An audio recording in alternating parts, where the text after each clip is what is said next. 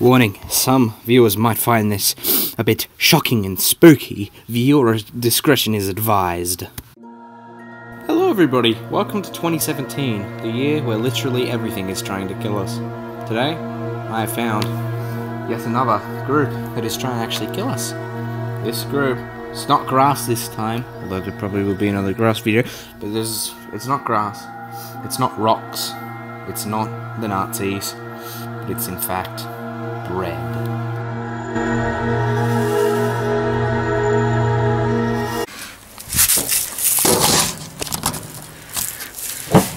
Alright, hello everybody.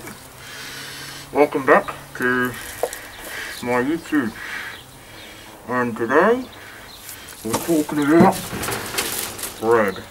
Now, what you're seeing here isn't actually real. It's a figment of your imagination. And this is a plot made by the communists in order to make money. I'll explain. Well now, I've got that mask off so I can actually fucking speak properly, but what I was saying, pretty much, if you didn't hear me, it was, bread isn't actually real, it's a figment of your imagination, and you might be a bit shocked by that, but just wait, I have, thingies, what are they called, fucking arguments to support my claim, and by the end of this video, you will be against bread like I am. Well, I'm not really against bread, nothing can stop bread, but you know what I mean. For this one, we're going to have to go back way far in time. Back to a time of 1925 to 1952.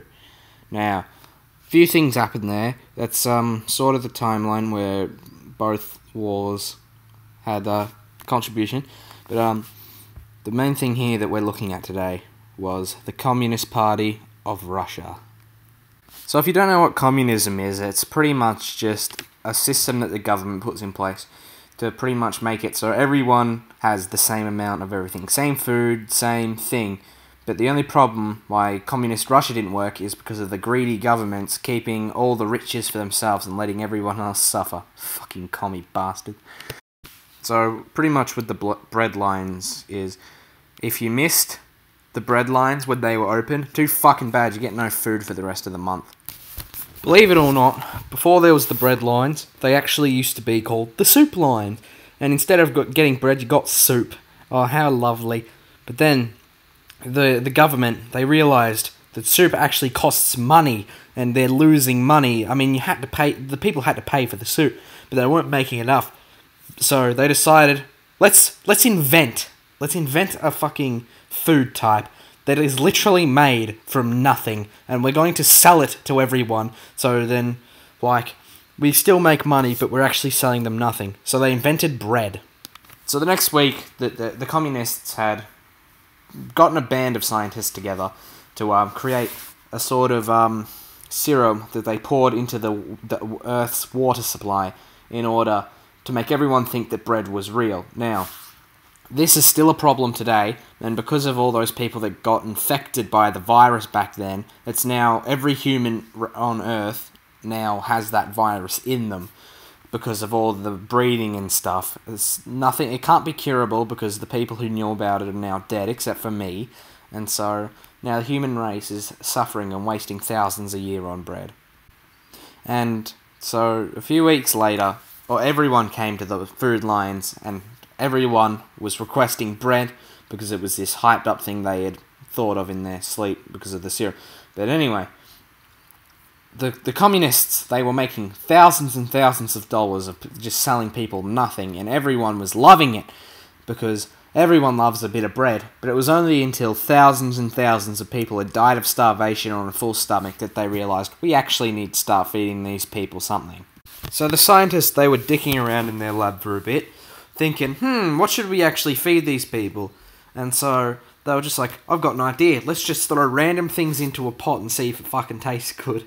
So they set out a band of scientists to look for things to find. And they set a band of scientists outside, and then a few days later they came back with a handful of wheat they had found. And they were like, here, put this wheat in. It'll probably do them proper good tricks. And then like, what else should we add? So they noticed, because their office was a bit damp, that their lab coats had started growing mold on them. So they're like, hang on a minute, what mold is this? So they put it under the microscope, and it turns out to be a mold called yeast, which has never been heard of before. So they put in the yeast, and then they stir it together with a bunch of other things like water, because it's common, but the water was had the virus in it. And then they also chucked in some sugar and salt and shit for good measure, and voila, they had created something from junk. They had created bread. So after this bread was created, the scientists had a taste, and it tasted quite good, and it didn't kill them, so they thought, yep, let's give this to the public, they'll eat this shit up, quite literally. But then, so they sold this new and improved bread in the bread lines, and everyone loved it, and communist Russia was actually a happy place for a while. But then, over time, the yeast in their office had slowly been depleted, and all the wheat and shit that in the fields, they had all slowly been depleted. So Russia had no longer got any ingredients to make bread. So they were like, fuck this, we need to abandon shit. And that's why communist Russia failed. And that once communist Russia failed, all the scientists did a mass suicide, and the remainder ones left, all the leaders and that, they all band together and were like, alright, we need to go undercover for a bit. And so they went to another country and they created bread factories to sell bread to millions of people, because they would have access to hundreds and hundreds of supplies in order to make more bread and shit. So that's what they did. And because the communists had to flee, they had to go under a new name, or else everyone would know it was communist Russia. So they went under a new name called the bread companies, and even today, the bread companies are still thriving, selling people just meaningless shit. And in today's generation, bread is just a conspiracy theory made up by the bread companies to sell more bread. It's pretty clever, actually. Now, this is the spooky and the scary part.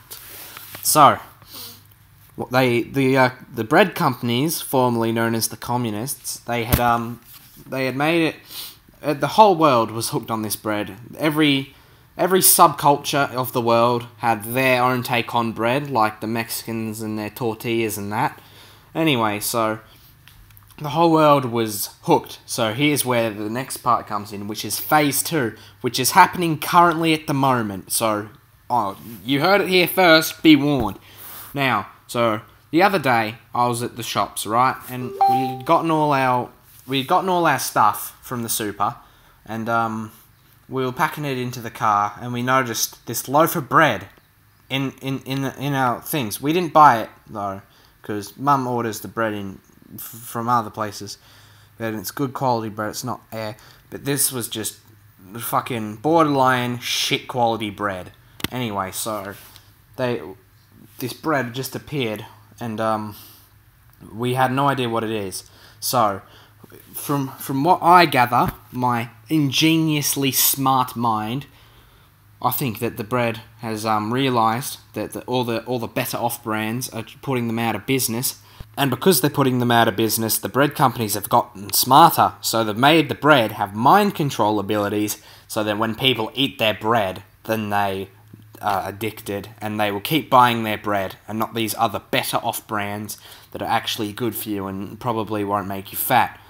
And speaking of that bread, we did end up eating it, but it was really shit. But even though I ate this bread, I wasn't put under the spell, because I'm too smart, because I watch Rick and Morty. But likely, the next plan, which is stage 3 of the bread company's plan, is world domination, which they're gonna start poisoning the bread of celebrities and people like me who are cool, and so all that's left is a bunch of DOS idiots. So my warning to you is, if your bread's looking weird, don't eat it, because it's probably got the poison in it. And don't eat too much bread, because you'll get fat, and the communists will likely take your brain over with commie juice. But apart from that, just be careful. I don't want yous getting hurt eating bread. Bread's quite dangerous, and if you think you're under the spell of bread, just watch a few episodes of Rick and Morty, and all the effects should just go away. I'm going to have to end the video here. seeing as I think the communists are after me. There's someone at my door, and they're in black suits and in a black limousine. Fucking please help me! Help me! Help me!